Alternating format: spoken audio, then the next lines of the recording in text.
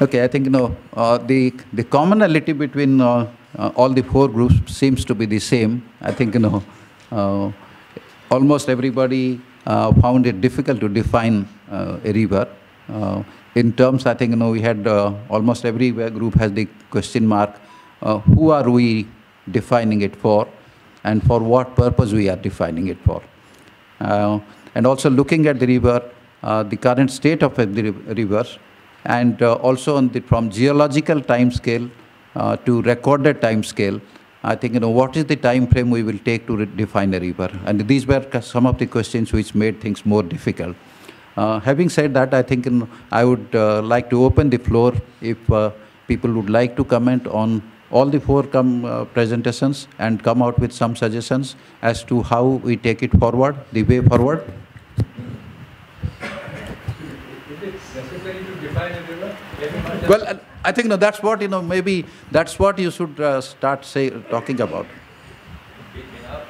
In our group, we in fact decided not to define and merely describe.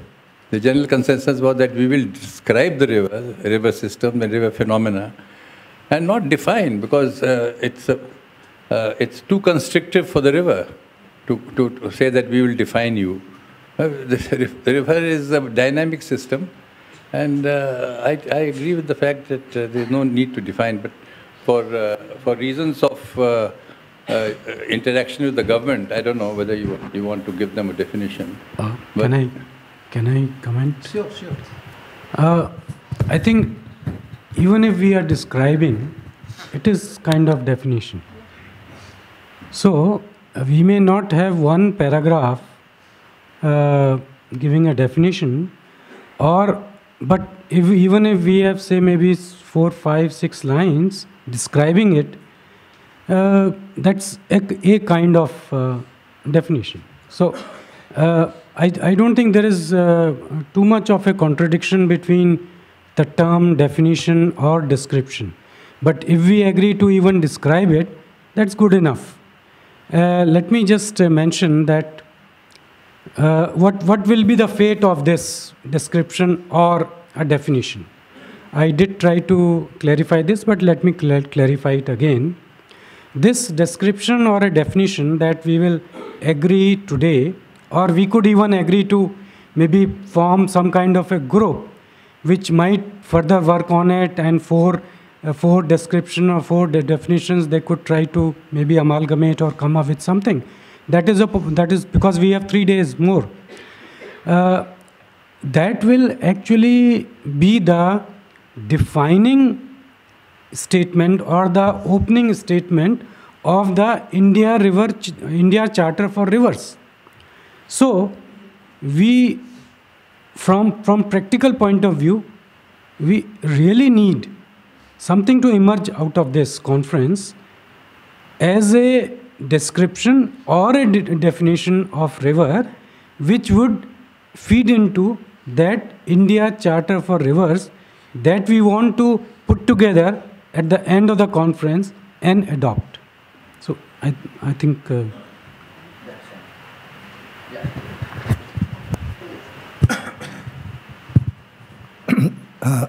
what I want to say is something which applies to all groups.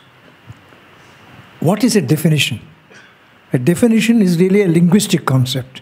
You define a term. You don't define the river Ramuna or the river Ganga. You define the term river.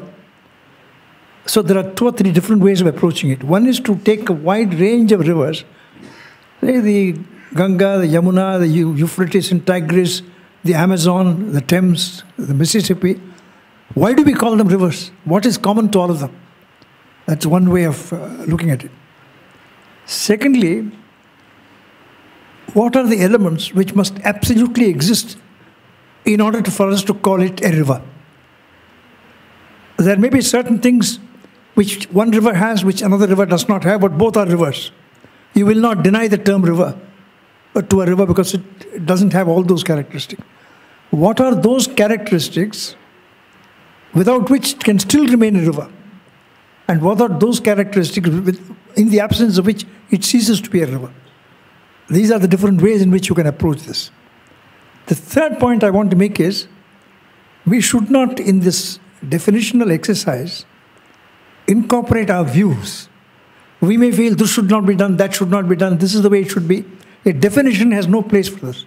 A definition should be clearly an identification of those characteristics which will, suppose you take a canal, a tank, a well, groundwater, a river. Now, why do you call this a river? You don't call those things rivers. What is the defining characteristic? One of this is flows. One of the things which earlier was said, even in the morning, that if it doesn't flow, it's not a river. But similarly, there may be essential defining characteristics without which we will not use the term river. So if you look at it that way, you will arrive at some kind of a conclusion. That is, those which are found in a very large number of rivers, common to a very large number of rivers, those characteristics in the absence of which a body can still be called a river, those characteristics in the absence of which it ceases to be a river. And then, we are not, in the definition, we are not saying what kind of a river we want to. That's a different exercise. That is what we want it to be like. That's not a definition. That is something else. It's a declaration. It's a charter, whatever you call it. So I thought I would give you these clarifications. And I want to add one. Because since I won't be here tomorrow, I wanted to. Can we make a recommendation at the end of these 3 days or 4 days? Plastic should be totally banned from the country if we want to keep our rivers clean. Is it possible to do that? Plastic. With plastic use, I think never you can clean the rivers. Never we can. Delhi roads may be clean, but if you go into the countryside, all filth. Filth gets sheltered by plastic. Plastic does not scale. We can live without plastic. 50 years ago, we were not using plastic. We can't make one recommendation. Many years ago, there was a recommendation, and BNHS had their conference. BC was there in 1983. Let us control your human population. That was a recommendation made. One recommendation, which should have solved all our problems. Nobody listened to that. Now let us focus on one problem. Remove plastic from the country. Let us set a model to the other world, actually. Where plastic is destroying everything, getting into oceans also. Yeah. No, I just wanted to talk in the context of today, because, all these definitions and descriptions, understanding has to be in some context. And the context is, unfortunately for rivers, not a very happy one. So I'd just like to say two things. That, for one thing, which has been emphasized in all the groups, that the river is a fundamental human resource that addresses the needs of human beings. The second thing that I want to say about a river is why I think it's important to call it a living entity. Just excuse me, I'm sorry, this phone is ringing up. Is that every living system, it doesn't matter what it is, from a flea to us to whatever, a cockroach or the planet, remains actually in a steady state. It's called its metabolism. That's how your temperature, body temperature remains the same. Your plasma remains the same. That's how your trace elements remain the same. And every system has to have an energy source. Plants have the sun and the soil. Animals have the plants, and we have the animals and the plants or whatever, and we maintain a steady state. Now, what has been deranged over the last 40 years is that there is no steady state. Everything is in decline completely. So the idea of a living system, or the metabolism which goes with the river, which actually is a survival resource for everybody else, is a very important idea, that it must hold its steady state. It's called homeostasis, if you like. Okay, to use a scientific term, I'm not saying we use that, but just to understand it. What we want to do today is at least hold the rivers in a state which was a healthy state about 40 years back. And I think if we are going to go much beyond all that, then it is going to end up being an enormous narrative which people might like to read, but it won't be effective.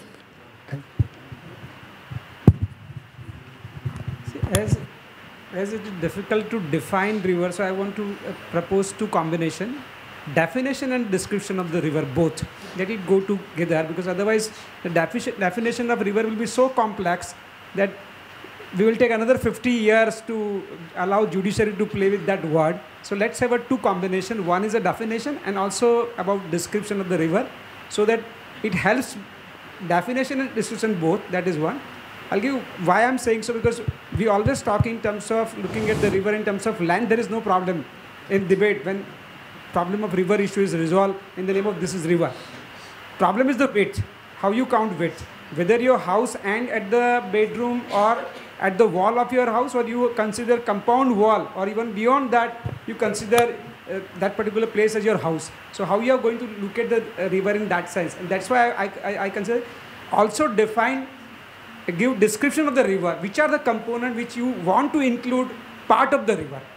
Wetland, various streams, number of things which we want to include, which difficult to put in one definition.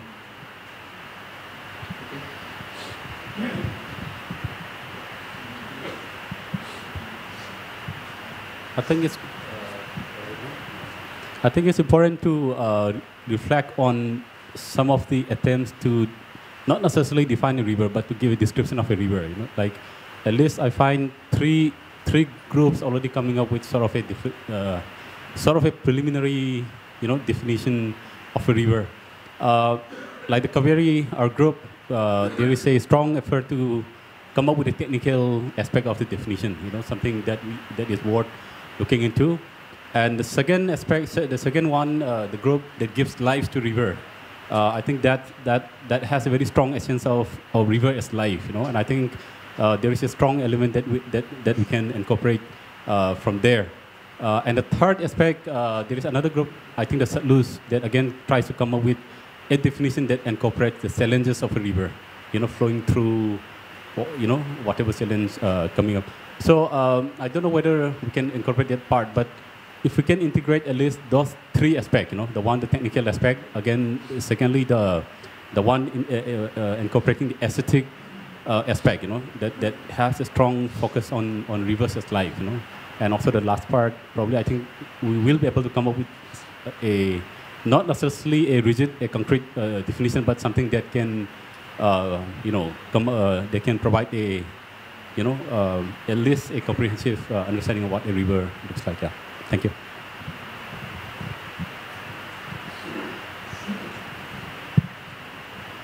I have 2 points to make.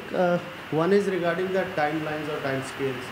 I think it's a dangerous territory in the sense that we'll never be able to explain the river 40 years or 100 years or 200 years back. Different rivers are altered at different time scales. Let's take the example of Ganga, which is altered in 1850 or before that. And then it was again altered for Lower Ganga Canal system.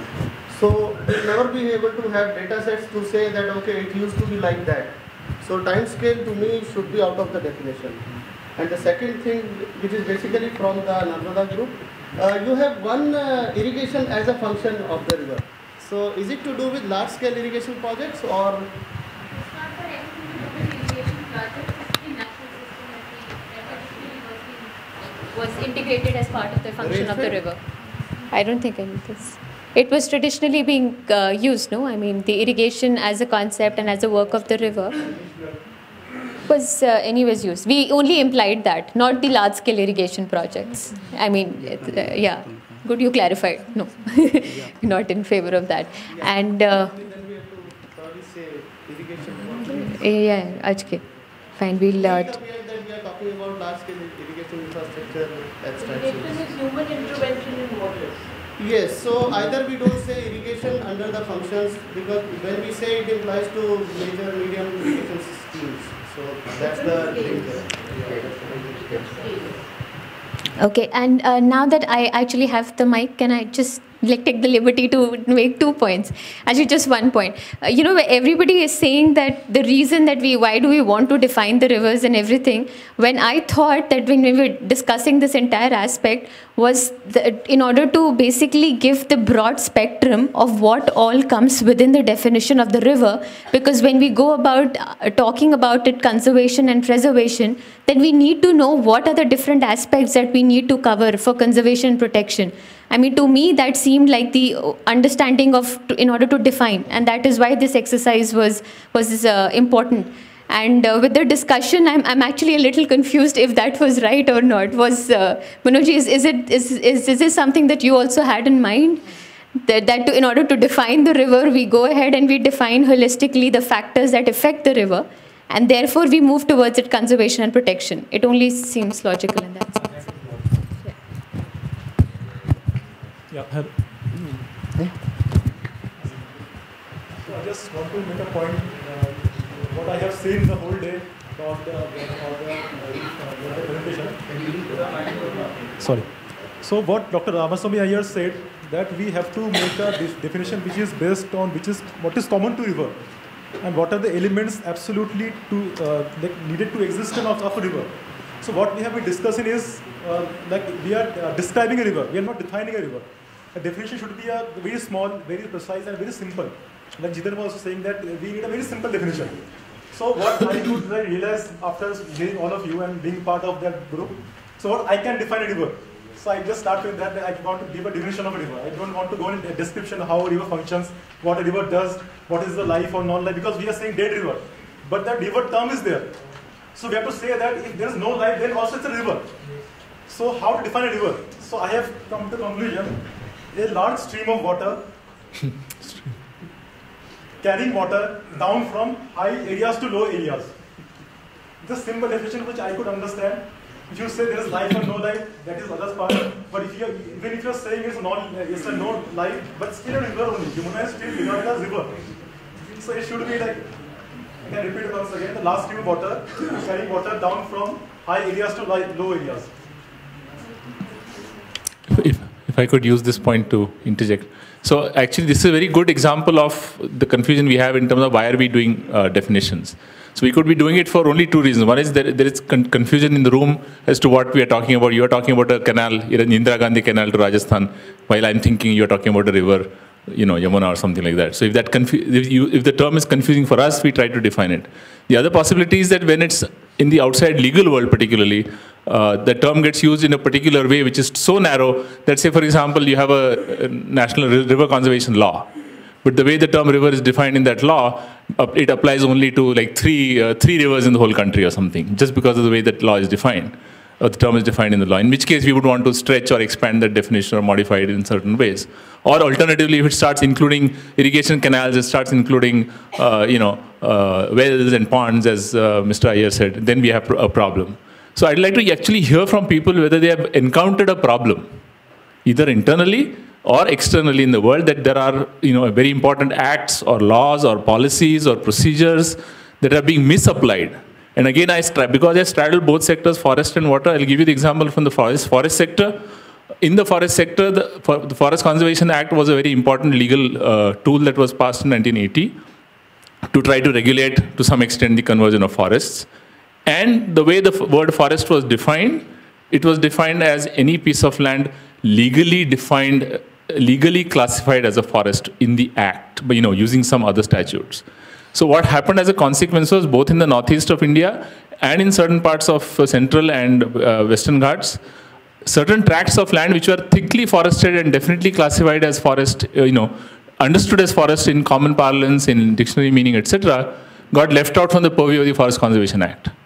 And the Supreme Court's 1996 judgment is an attempt, a very poor and a bad attempt, but an attempt to rectify that problem by redefining the term forest, as it applies in the Act.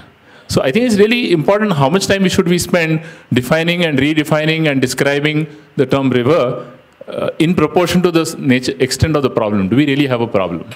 And in this case, for example, if we just follow our friend's definition, maybe all irrigation canals will qualify as a river, right? And we can ask the question, do we want that? But, right.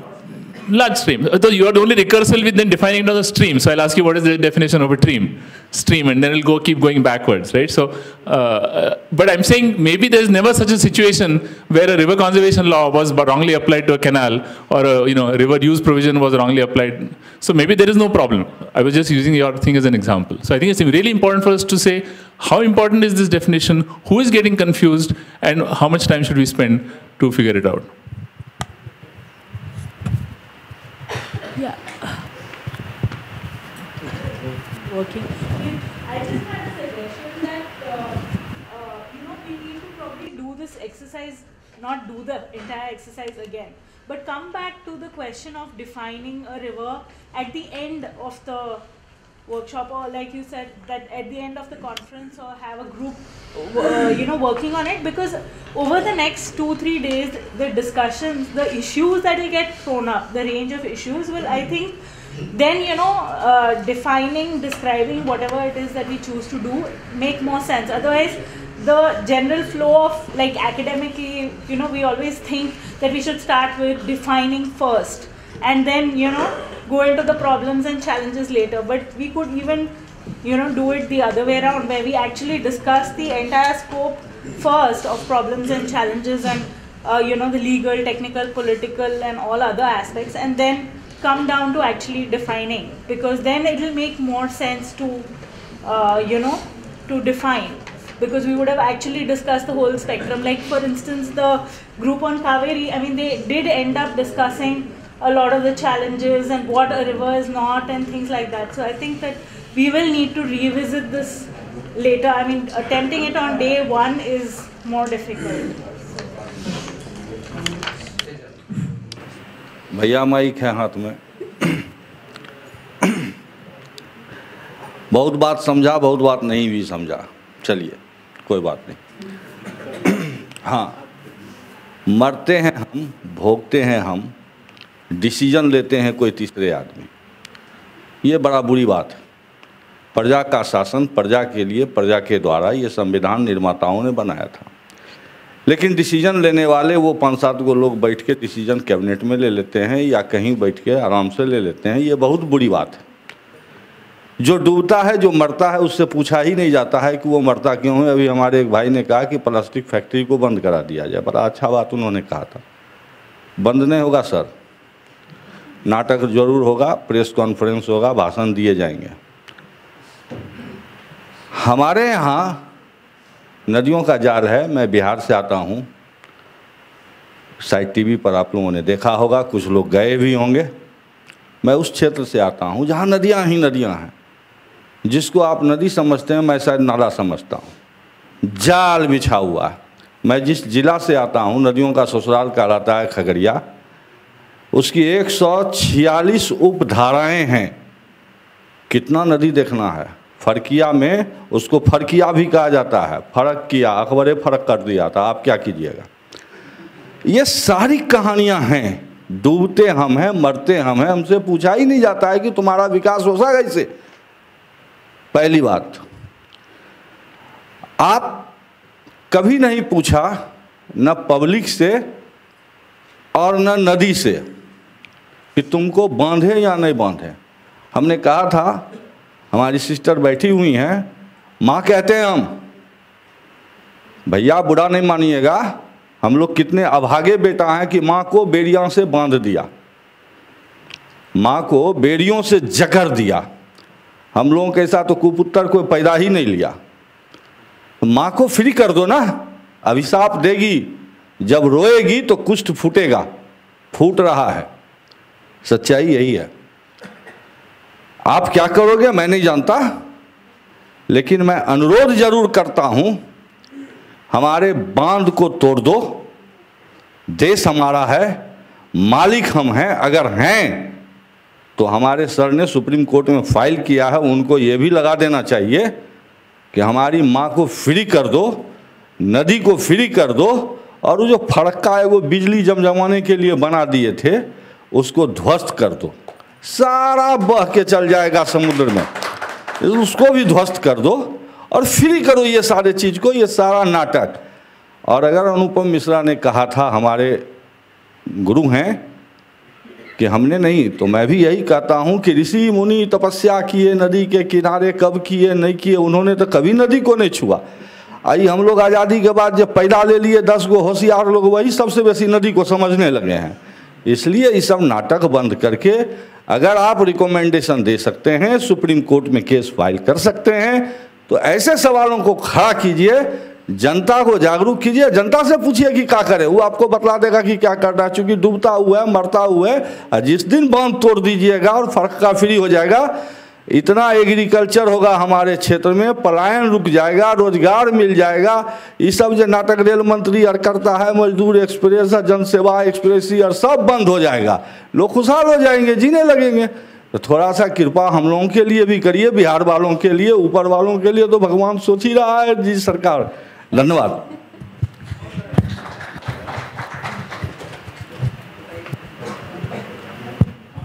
Hello, मैं एक छोटी सी बात कहना चाह रहा था कि जैसा आपने कहा कि एक छोटी सी एक ऐसी परिभाषा होनी चाहिए ताकि हम आम आदमी को समझा सकें, तो मैंने शायद अपने ग्रुप में भी कही थी, मैं उसे फिर दोहरा देता हूँ यहाँ पर कि प्राकृतिक जल के निरंतर प्रवाह को नदी कहते हैं, ये कह सकते हैं, प्राकृतिक जल के निरंतर प्रवाह को। धन्यवाद।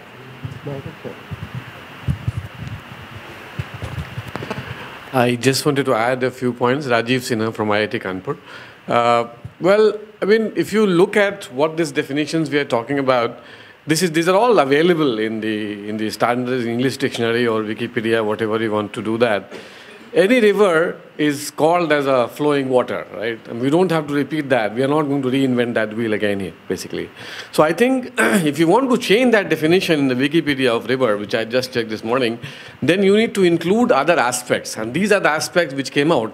And I was quite happy that almost all the groups have identified the aspects correctly. And these are, first, that the river is a geological entity, which means that it existed much before the mankind arrived on this planet. Second, that it is an ecological entity. It is, of course, a hydrological entity, which everybody knows. We have been defining the river like that. And then, of course, the services part is a bit tricky to define. What do you define as a service and what do you not define, what you don't define as a service. So that's something which we can debate upon. The second point, very quickly, I want to put, which Nitin pointed out a while ago, is that let's also ask this question, why are we defining this river at all?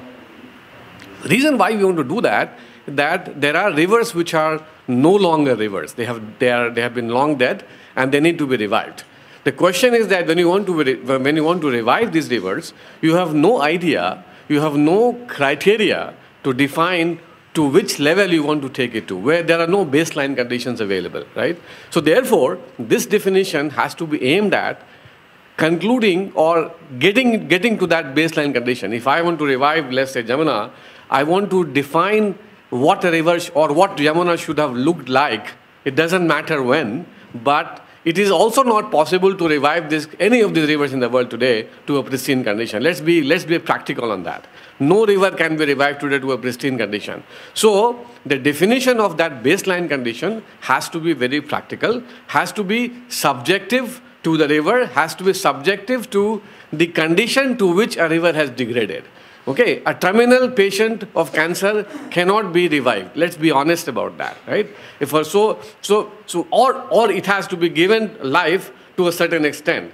So a river state, or at what state the river is, that will also decide to what level you can revive that river. So these are all very practical questions. So I think the fundamental point is that let us come up with a definition how we would like to see a river to be like, and that will ultimately define the baseline condition of a river. That's the purpose, to my mind, why we are debating it today. Thank you.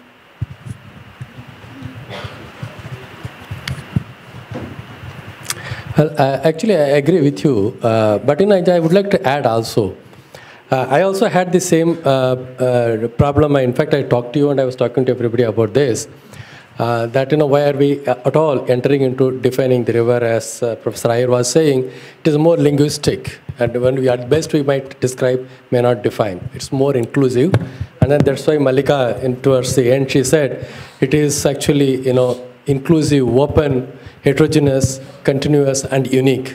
We could really define in those terms, but Rajiv Sinha's point is very valid, but still, I would still think that it is necessary to really describe or define a river for the simple reason that, now I'm still saying that it is still important, having agreed fully to what you have said, that it is still important to define or describe a river, because we have to know what could be, what exactly is the ideal system of a river, in the sense that, our normative concerns about river. Like, Malika's presented about what is not a river. in this slide, she said, what is not a river? That's why we discussed it. That clearly tells you that we have deviated a great deal from what could be an ideal river. So once you understand that, once you have that kind of an understanding, then you will know where to go, what can be done. Okay, I think in that sense, this is important.